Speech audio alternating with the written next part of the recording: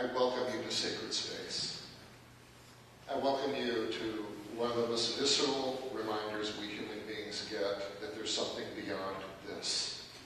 As we speak about the gift of a particular life that was lived in the wine line, and how in the mystery of our faith we believe there's this greater, larger container of God's grace, and much of Warren lives on in that unseen place, as well as much of Warren lives on in this place, in the influence and the things that he cared about, namely some of these people sitting near the front. For the next few minutes, there'll be song and prayer and some reflections, and it was the wish of Warren, who had a lot of influence in this next hour of this service, as he thought about it a lot. We're going to move much as funerals do in New Orleans, where there is a somber awareness at the beginning. The music we're going to sing at the beginning will feel a little more somber, but you better believe by the time we walk out of here in an hour, we will be singing Hallelujah and aware of all the jubilation of this life as God intends it. I'm appreciative of Doc Probes bringing music, and I'm appreciative of this choir that Warren felt such an affinity with as he sang with them, and I suspect there is a chair up in that choir loft with his robe draped across it this afternoon. I'll say this again as we are concluding the service, but the hospitality of this church is open to you, and the family, especially Lois, would like all to come down and join them for a meal afterwards. You may remain seated during this entire service and the singing and all. We're going to begin again with a somber awareness of faith as we sing 520, Nobody Knows the Trouble I See. Oh,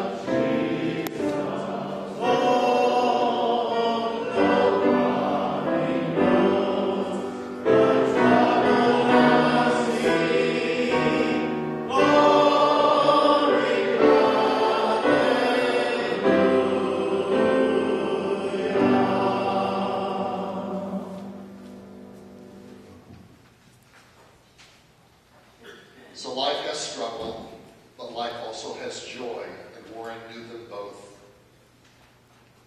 I'd like to say for just a moment, remember some of my remembrances, you have your own, about some marks of Warren Lang's life that made him unique and resilient. I'm aware, as I think of Warren today, how he cared deeply about people and about ideas. Ideas that contributed to faith and contributed to the common good. And he would talk to you a long time about any of those ideas. The way I like to say it is Warren engaged thinking about his faith akin to how an engineer leans into a building project. In other words, he cared about the details.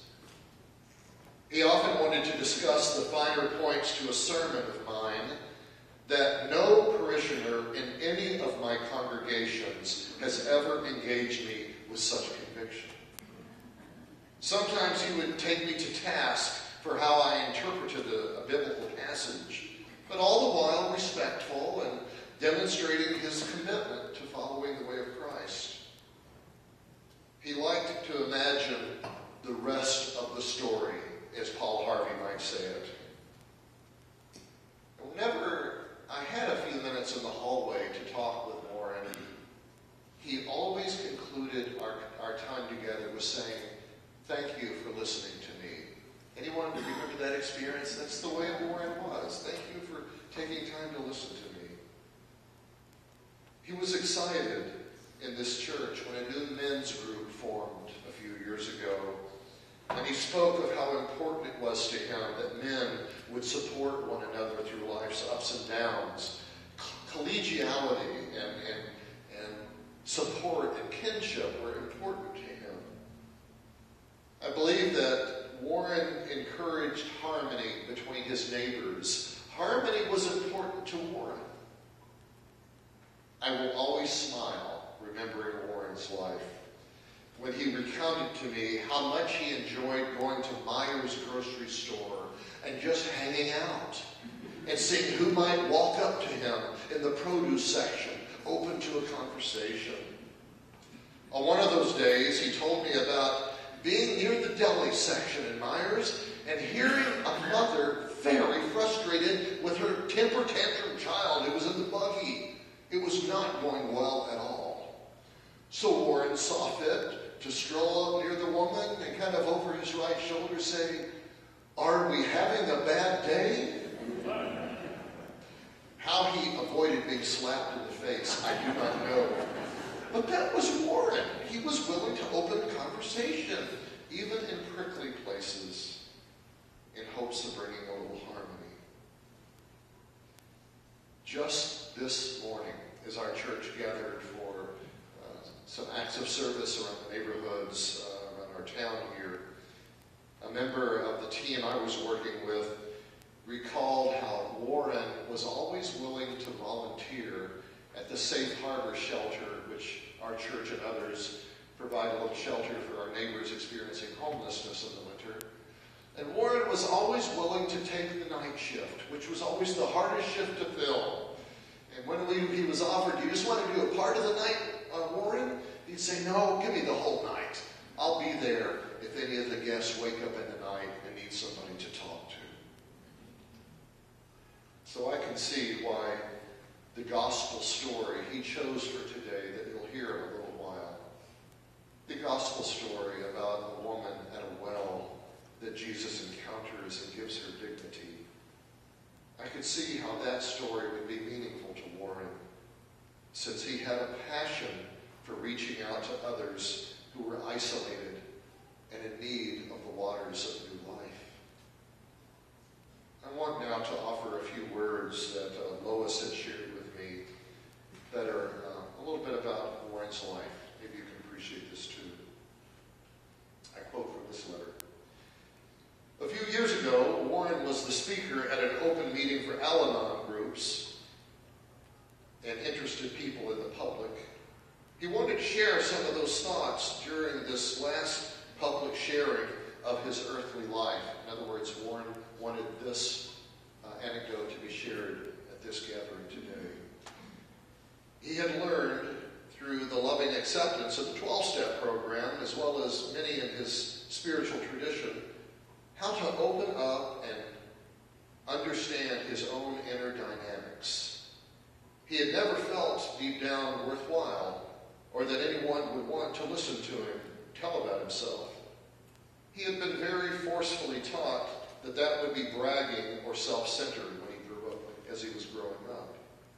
For many who know him, that may be hard to understand, yet as quoted in his obituary, an aunt of his noted decades ago that he was, quote, really very sentimental. You wouldn't think so just meeting him, as he covered it up quite well, unquote. In fact, it took many years before Lois had an inkling of that aspect of his. The last months of his life, he had told her that he had been feeling somewhat disturbed when being visited. Please note that somewhat, as he always perked up with visitors, especially men, since he was surrounded mainly by women growing up, so he appreciated his men visitors. When Lois asked why he felt disturbed, he said he was a little embarrassed when anyone came to see him, even though he was grateful, because he felt teary and a little overwhelmed when someone came up to visit. He felt he had so little to offer in return anymore, no longer a productive member of society.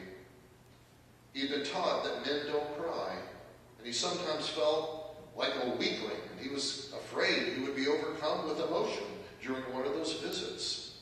She tried to help him by pointing out that the Mona Lisa herself, that painting, just hung on the wall, and yet was greatly valued by the museum and visitors who just came to look and study her. Needless to say, he didn't buy into Lois's analogy. Of course, these deep feelings went further back than his failing capabilities. His parents married in the early 1920s. His mother was a member of the evangelical church, and his father a Roman Catholic. A priest conducted the ceremony, but not in the church, rather in one of the side rooms, perhaps the manse. Neither changed their religious affiliation at the time. Their families highly disapproved that they were married in the first place. Warren, even as a youngster, noticed the apparent coolness sometimes in his home, and even sometimes an ostracism in the family. That was the reason that things around his home made him sometimes uncomfortable. Despite being a blonde white male, that early experience of being cut off or being seen as less than sensitized him toward others who were labeled in a derogatory way. His personal experiences also provoked empathy for those who looked or thought differently, especially anyone who might be from a foreign culture. Of course, he had his own beliefs and views, but he was also open to others' views. While in the South Pacific during World War II, he became personally aware of Japanese atrocities done during the war. But also, when reaching the Philippines, a similar retaliatory response to any Japanese person from those in the Philippines. Yet Warren never, in over 50 years, as Lois was around him, he never showed any bitterness toward anyone of Japanese or Asian or other descent.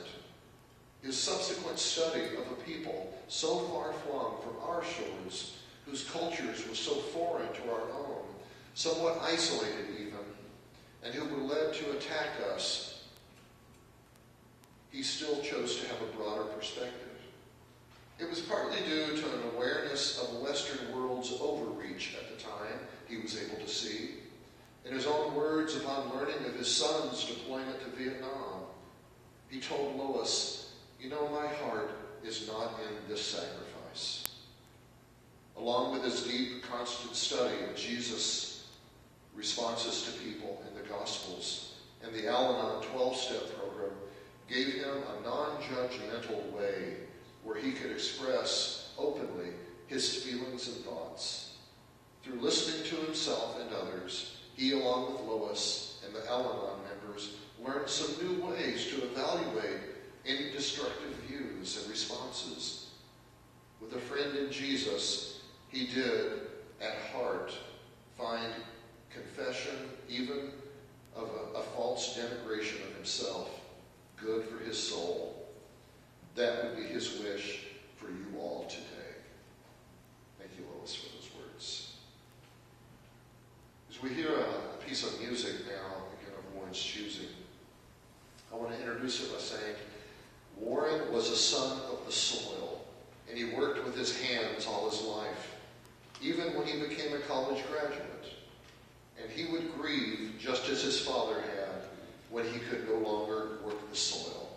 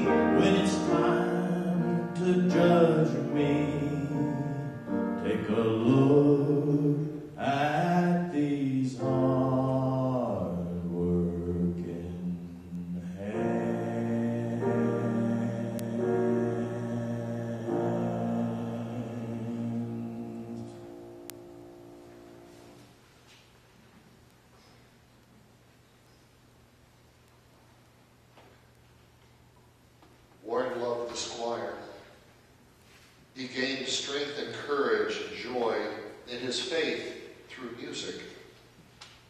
And our choir knows how this next anthem was a great comfort to Warren. And some of us might be smiling as it's presented today, for he made it known years ago this was the anthem he wanted the choir to sing this day. It's especially a treat as Diane leads the choir today, as this is a version of this hymn, this anthem that Jeff Cobb, our music director, did the arrangement for. Let's sit and enjoy the intimacy that's inferred in this between us and the divine, my God and I.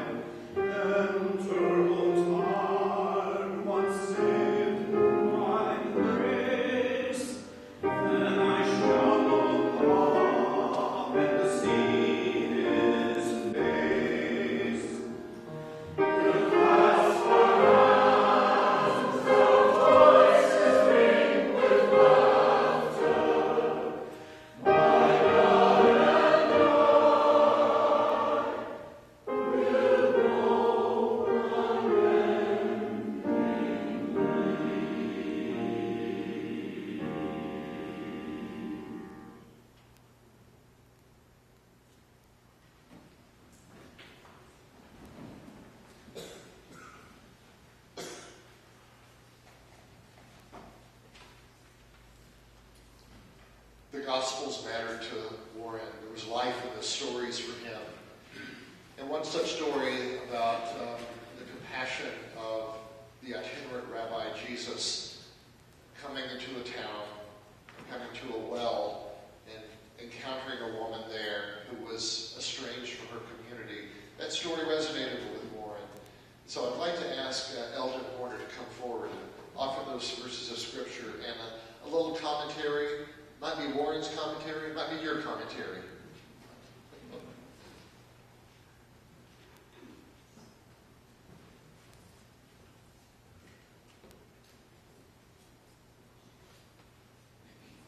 Good afternoon. We'll start with the commentary, and it is Warren's commentary. As some of you know, Warren was a serious lay student of the Bible. He had his brother, a United Methodist pastor, as a sounding board, along with almost every minister from whom he ever heard a sermon. His curiosity and concern for people led him to be open to the great diversity amongst humanity, and in particular, how Jesus related to this diversity. To follow Warren's thoughts, we have a letter he wrote to a religious periodical, Quaker Life, regarding portions of John chapter 4 and its telling of Jesus and the Samaritan woman at the well. He wrote, I read with interest your editorial in the March 88 Quaker Life titled Christ-Centered Diversity. I was in particular agreement with the statement, it's easier to point the finger of accusation at others' sins, as we perceive them, than realistically deal with our own. Allow me to be diverse and disagree, or at least take this occasion to defend the woman you referred to as an outcast woman at the well. I feel that this woman has been maligned unfairly over the years. Some years ago, I came to the conclusion that Scripture was not written on a negative slant at any time. This idea causes me to look at Scripture with new insights. So, based on the premise of the positiveness of Scripture, I continue. There are a few indications that this woman was of strong emotional fiber and was respected by the town. That she was acquainted with grief and sorrow cannot be disputed. Apparently, she had followed the Jewish custom of marrying in the family and was barren. Now, if my understanding is right then, if the last husband was the end of the family, she would have no place to go. For all I know, she could have been functioning as a live-in housekeeper to maintain a livelihood. Perhaps it was even a platonic relationship. That she was well-read in Scripture is known. Her discussion with Jesus was both perceptive and responsive. As far as I can determine, this lady was the first to be told that Jesus was the Messiah, and certainly was the first evangelist. She did something about her contact with her Messiah and told the town. She was taking a risk. I wonder if I would have been so bold. Finally, the town of Sychar responded en masse. If this lady was not respected, I have reservations that the town would have responded so positively. In closing, then, the passage raises questions as to why discourse is seldom given to the following points. Take note, Chris. Number one, the gender of the person addressed. Talking to the woman was as astounding to the disciples as was the fact that she was a Samaritan. Number two, Jesus' acceptance of her forthright responses in egalitarian discourse. 3, that she was the first evangelist. 4, that Jesus affirmed her honesty when he said, "You are right." 5, that Jesus did not tell her to sin no more, which had been the case in so many circumstances. So with these insights into Warren's thinking on the subject, let us hear the story as told by the Gospel writer. From John chapter 4. The Samaritan woman came to draw water, and Jesus said to her, "Give me a drink." His disciples had gone to the city to buy food. The Samaritan woman said to him, "How is it that you, a Jew, ask a drink of me, a woman from Samaria?" Jews do not share things in common with Samaritans. Jesus answered her, "If you knew the gift of God and who it is who is saying to you, 'Give me a drink,' you would have asked him, and he would have given you living water." The woman said to him, "Sir, you have no bucket, and the well is deep. Where do you get that living water? Are you greater than our ancestor Jacob, who gave us this well, and with his sons and his flocks drank from it?" Jesus said to her, "Everyone who drinks of this water will be thirsty again. But those who drink of the water that I will give them will never be thirsty. The water that I will give will become in them a spring of water gushing up to eternal life." The woman said to him, "Sir, give me this water, so that I may never be thirsty or have to keep coming here to draw water." Jesus said to her, "Go, call your husband and come back." The woman answered him, "I have no husband." Jesus said to her, "You are right in saying, 'I have no husband.' For you have had 5 husbands, and the one you have now is not your husband. What you have said is true." The woman said to him, "Sir, I see that you are a prophet. Our ancestors worshipped on this mountain, but you say that the place where people must worship is in Jerusalem." Jesus said to her, "Woman, believe me, the hour is coming when you will worship the Father neither on this mountain nor in Jerusalem. You worship what you do not know. We worship what we know, for salvation is from the Jews. But the hour is coming and is now here when the true worshipers will worship the Father in spirit and truth. For the Father seeks such as these to worship him. God is spirit, and those who worship him must worship in spirit and truth." The woman said to him, "I know that Messiah is coming, who is called Christ. When he comes, he will proclaim all things to us." And Jesus said to her, "I am he, the one who is speaking to you." Just then his disciples came. They were astonished that he was speaking with a woman. But no one said, "What do you want?" or "Why are you speaking with her?" Then the woman left her water jar and went back to the city. She said to the people, "Come and see a man who told me everything I have ever done. He cannot be the Messiah, can he?" They left the city and were on their way to him. Many Samaritans from the city believed in him because of the woman's testimony. "He told me everything I have ever done." So when the Samaritans came to him, they asked him to stay with them, and he stayed there 2 days. And many more believed because of his word.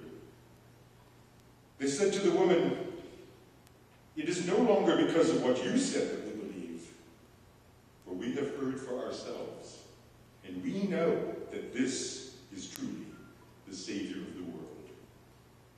When the 2 days were over, he went from that place to Galilee.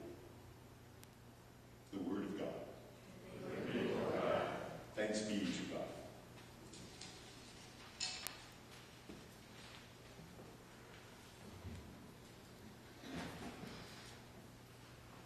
And is anyone surprised that Warren from Beyond the Grave is teaching us something today?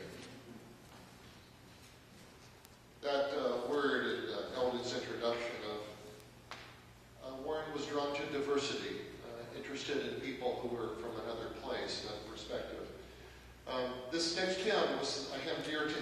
because it honors diversity. That our God is so great. God is not a respecter of tribe and sect, but God loves the human family. And this song we're going to sing called This Is My Song. We're going to sing just the first 2 verses of it. It's there in your hymnals, number 437. And I think it picks up pretty clearly the honoring of diversity.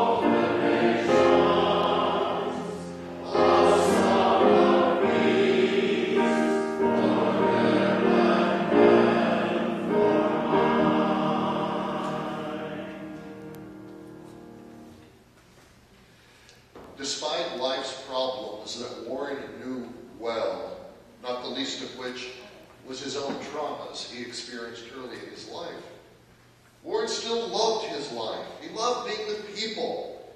He loved laughter and storytelling and music.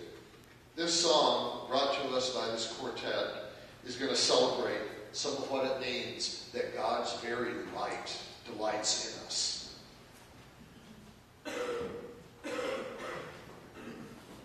Well, it is true. He was straight that fool for his amendment. That's because he moved up from this choir. I don't know if everybody would believe that or not, but I believe it. And I tried to figure out why he did that. And for a while I thought it was these fancy outfits.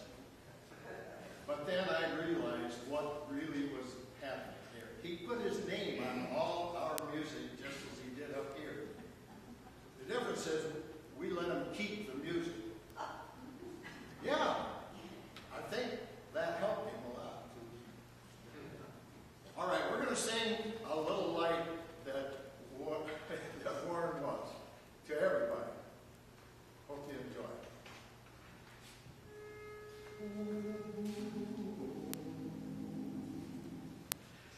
This little light of mine, I'm going to let it shine. This little light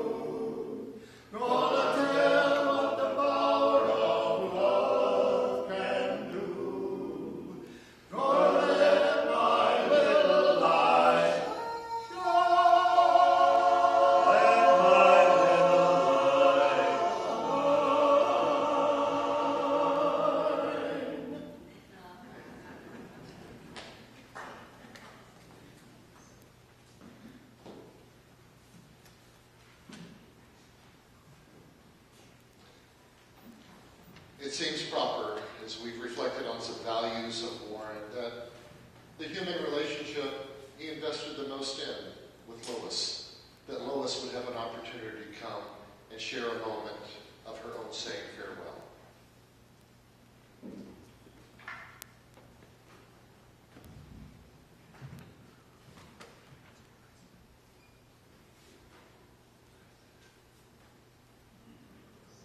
Good afternoon, and I hope most of you, if not all, are safe and well.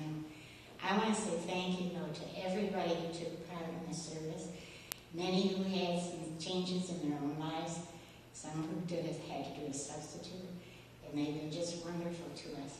And Warren really did want to have as much music as possible. And we have some more to end in the most joyous way. But I wanted to share a funny story that some, maybe a few of you know. Warren and I met through a computer introduction service in 1966, which was rather new, I guess, at the time. People seemed surprised. And it happened to be right around this time of year. And as I was preparing with the service, I thought it began in late April, in early May, and now a final telling time is being in May. So when you went and had your introduction time, you filled out papers, and then you were sent, when they decided there was somebody you might be interested in, male, you know, and you were sent 3 pages. One page gave a description with a photo of the person that was being introduced. The second page was a little format of what you had signed up for, etc. And the third page was one you were supposed to send back, filled out. It had things on it like, did this person contact you? Which at the time was considered that would be the mail. And then the second thing was, if they contacted you, did you go out?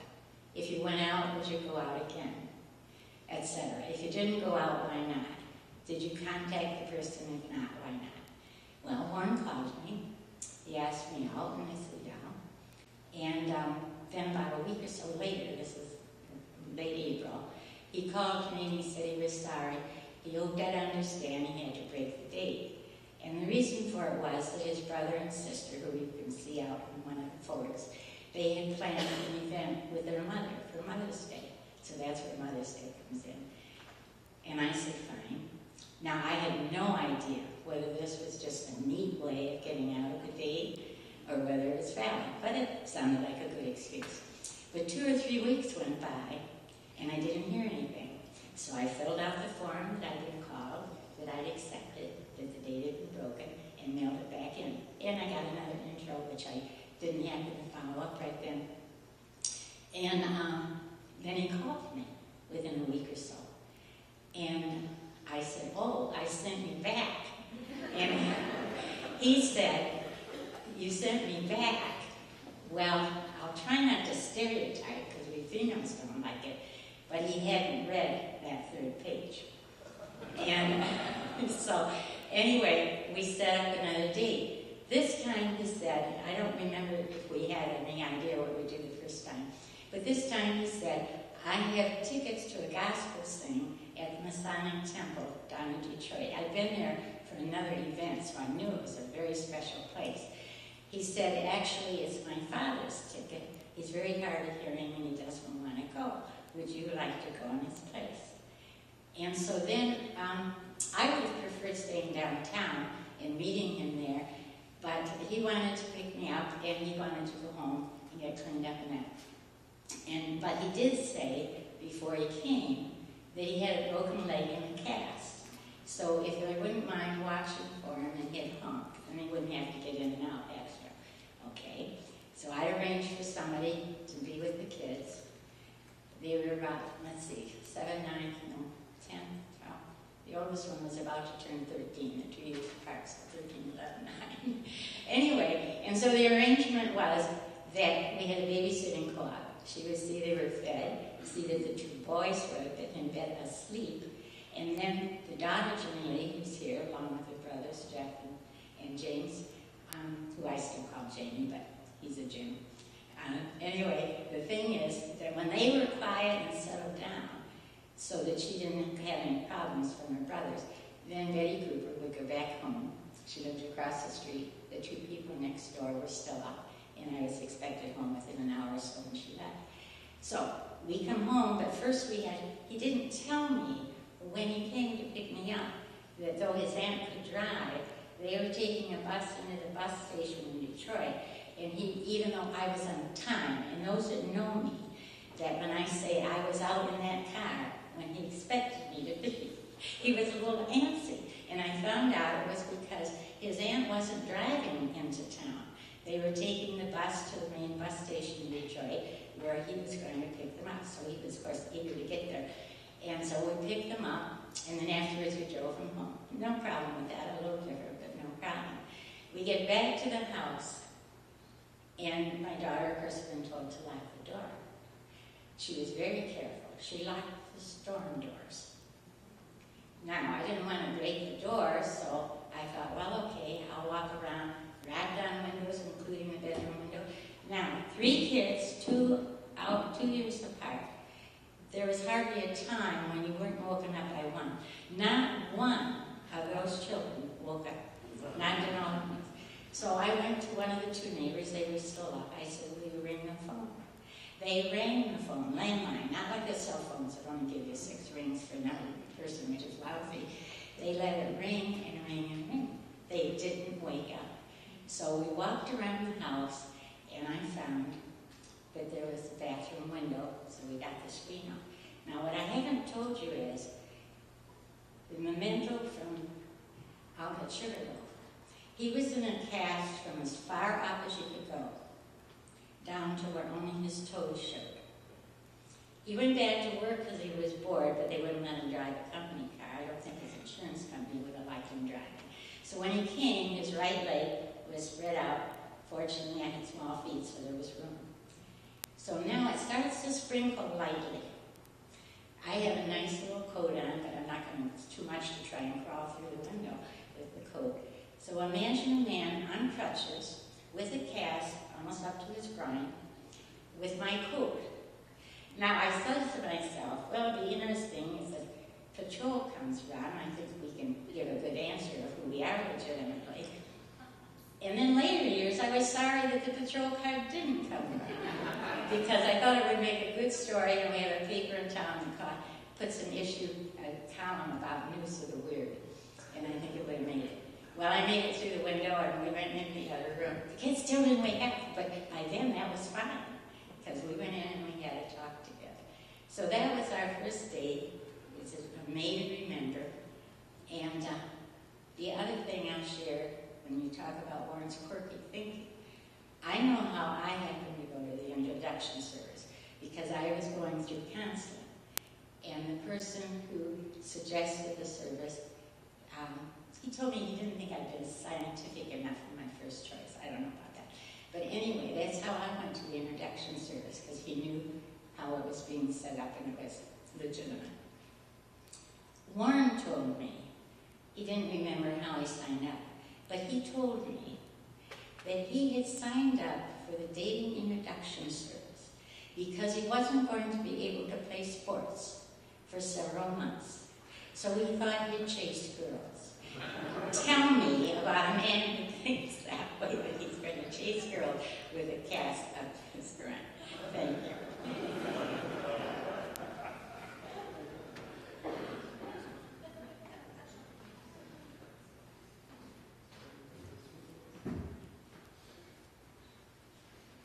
I've always appreciated in the Christian tradition how we're clear that the human being is mind and body and spirit.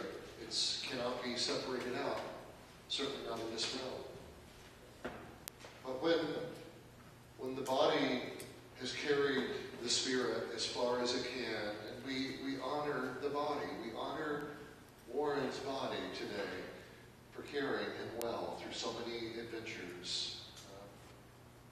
As a part of him that's mysterious and eternal, and the mark of the divine goes on from this place. So what we have of the remains of Warren's body, we take just a moment here. Is this going to be returned to the earth and several places, including Minnesota, we take a moment and we think of ancient words that have been said over so many people's bodies when they wore out. Earth to earth, and ashes to ashes, and dust to dust. Blessed are those who die in the Lord, says the Spirit, for now they rest from their labors, and their good works do follow them.